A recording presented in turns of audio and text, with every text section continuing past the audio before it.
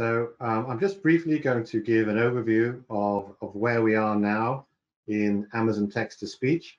In the latest work we're doing on making Alexa sound more natural and human when we communicate with engaging AI. And if we look at the topics that I'm going to talk about in this brief presentation, I'm going to divide it into 4 sections. There's naturalness, expressivity, semantically aware synthesis, and what's called always getting better, which is about context-aware synthesis. So I'm going to go into each of these in a little bit more detail throughout the presentation, but it's going to be a bit of a whistle-stop tour of where we are with TTS at the moment. So if we take a little bit of a background to this, well, before 2016 or so, there were 2 approaches to doing synthesis. There were statistical parametric synthesis methods, and these were very flexible. Different types of prosody could be applied, but they lacked the naturalness in terms of segmental quality, audio quality that a human being is capable of. And then you had the other set of synthesis systems called unit selection or unit selection hybrid, TTS systems, and these could achieve very high naturalness, but were very constrained in the type of synthesis they could produce or the level of expressivity they could produce. And what was needed was something that could take us up this diagonal path to closer to what human beings are able to achieve. And as I mentioned, this appeared to happen in 2016 and around that time when the neural models, for example, WaveNet, first started to appear. And they seem to offer us the opportunity to move up this diagonal and make both flexibility and naturalness part of our TTS solutions. So I'll just summarize what the components of a TTS system are very briefly. Of course, it's commonly believed that there are 3 overall categories that can be broken into. Text analysis takes some form of text representation in and creates linguistic features from this. And these linguistic features are used throughout the remainder of the synthesis system to generate prosody models. And the prosody models then, with the linguistic features, are pushed into the speech synthesizer to generate synthetic audio. Now, all these components have been either completely replaced or have been significantly modified by neural technologies. In this extreme, you have the end-to-end systems where you put text in, you have a neural model, and you have speech out. These end-to-end systems are very promising, but they have the difficulty that it's very difficult to dig in and find out why the model did what it did. So for some practical reasons, it's often nicer to be able to factorize these into these different blocks still, so that you can dig in and understand why one particular model was doing something and maybe correct that. And this is, of course, important for any production system. So there are 2 different approaches. They both have their pros and cons. So let's talk about what we're doing in terms of neural modeling and the overall approach that we're taking that you'll see is applied typically to all the things I'm going to talk about. So the basic idea is that you have 2 neural systems. One on the left-hand side, represented by prosody generation, takes in the textual information and consumes that and generates an intermediate representation. And the intermediate representation that is most commonly used is a MEL spectrogram, a predicted MEL spectrogram. And this predicted spectrogram is then passed into another neural model, in this case the universal neural vocoder, that then attempts to synthesize from this predicted spectrogram a human-like audio signal. So that's the general approach. Now, if we dig in a little bit more to the way that we do the representation to the intermediate MEL spectrogram, it's an encoder-decoder model. These are quite commonly used now, and there are different approaches to it, but sequence-to-sequence modeling is one of the most common.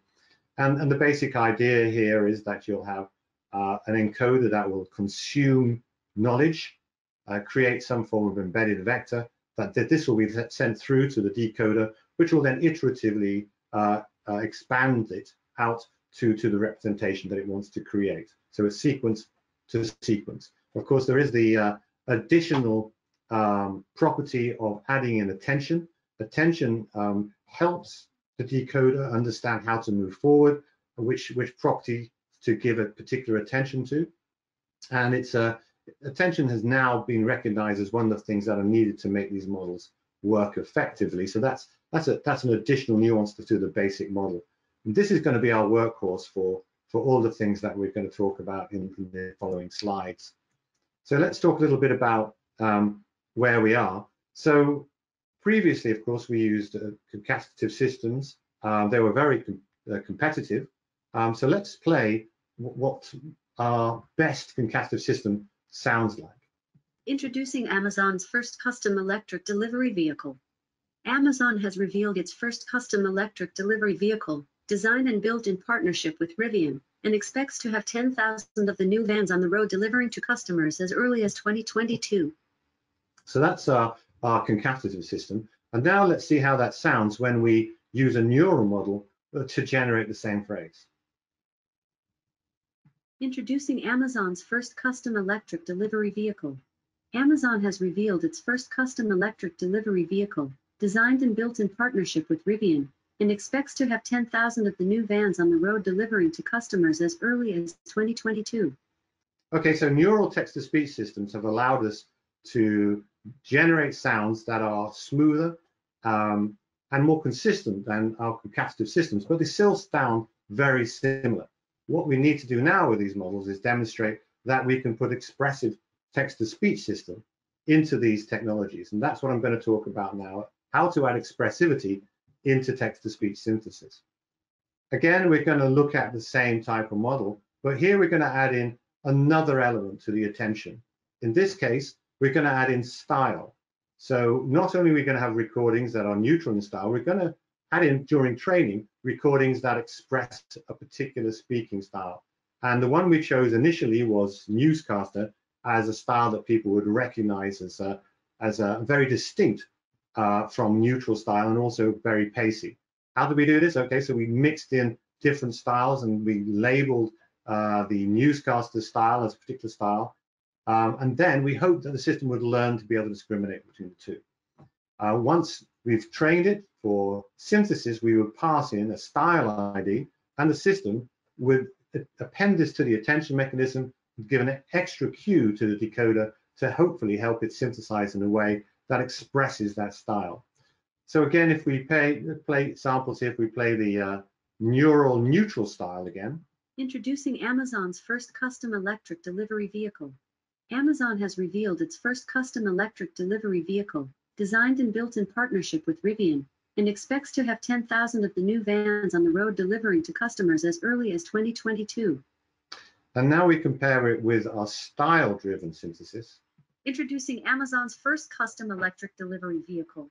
Amazon has revealed its first custom electric delivery vehicle, designed and built in partnership with Rivian, and expects to have 10,000 of the new vans on the road delivering to customers as early as 2022. Okay, so hopefully you can hear that the newscaster style is more pacey and more representative of what a person would expect a newscaster to sound like. So moving on from this, what about emotions? How can we add emotions into synthesis as well as style? So we've looked at ways of using disentanglement to allow us to add emotions as well as style properties to speech synthesis. So if we play a neutral style. I am playing a single hand in what looks like a losing game. By moving through a space of embeddings, we can express highly excited styles. I'm playing a single hand in what looks like a losing game. To highly disappointed styles. I'm playing a single hand in what looks like a losing game. Or anything in between. And by doing so, we also keep the naturalness that we want to hear from these neural models. Okay, so we've talked about style and emotion, and now I want to talk about semantically aware. In other words, we want to add into the synthesis system the ability to be able to interpret the text. So some of the intentions of the author comes through when we're synthesizing. So it's not just covering the style, we're also trying now to get some word sense in there by applying natural language processing techniques to our system. And if I play this through, you'll see again, it's the same sort of broad scope of the structure that we've applied before, but here we're now trying to include word sense, or language modeling into this to again help the attention model understand how much in terms of the language you would expect particular words and phrases to be given certain weight. And then from this, to be able to help the decoder emphasize particular words in a particular way. So we believe that such an approach is important, particularly for what we call longer form reading, where you've got an extensive material, maybe multiple paragraphs, that it will give the reader a sense of being able to listen and feel that the system is really understanding what it's speaking. So again, if we look at the newscaster style, which is a very expressive style. Introducing Amazon's first custom electric delivery vehicle.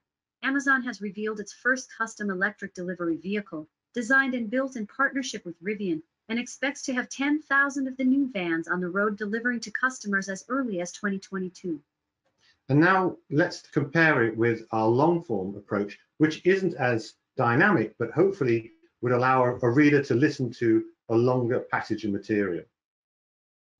Introducing Amazon's first custom electric delivery vehicle. Amazon has revealed its first custom electric delivery vehicle, designed and built in partnership with Rivian, and expects to have 10,000 of the new vans on the road delivering to customers as early as 2022. Okay, so we've talked about naturalness, expressivity, and adding in semantic knowledge into text, but now I want to talk about making the system aware of its context, adapting to the reasons that it's saying in a dialogue, in a discourse. So taking into consideration the intentions of the dialogue systems and the emotions and feelings of the interlocutor. And to do this, we're just starting to develop such systems, but here is a graph to demonstrate what we're doing, and you'll recognize elements of it already from what was in the previous slide. But if we take an Alexa skill, what we want to be able to do is take a generic response like hello and be able to rephrase that in a way that makes it more dynamic. So for example, hi, how can I help you? Or some other different variant that reflects the intentions of the skill and different parts of the dialogue to reflect the previous response from the user, so that we give the application a sense of listening and adapting to what was spoken previously. And then of course, the language we use is only part of it. So if we want to say something that is very excited, that's fantastic. You need to marry the word fantastic with a level of voice expressivity. That's fantastic. So we need to change the way we speak to reflect the intention and the word usage. And for that, we have a spoken language model that's similar to what we said before, where now we're adding in knowledge about the application, knowledge about the state, knowledge about the intention, and giving this to the attention mechanism, again, to help select different styles and different levels of prominence and different emotional states to reflect where the application feels it is in the discourse. So let's listen to an example where we just play a static neutral response. Very happy to help. Let's find something you'll like on Amazon Music. How about something from the 80s? Does that work? And now if we apply the technology which is trying to be context aware. Very happy to help. Let's find something you'll like on Amazon Music. How about something from the 80s? Living on a Prayer by Bon Jovi. Does that work? Okay, so that's a very quick overview of where we are with the text-to-speech system. And now I'll hand it over to my colleague Xiao, who will tell you about acoustic event detection.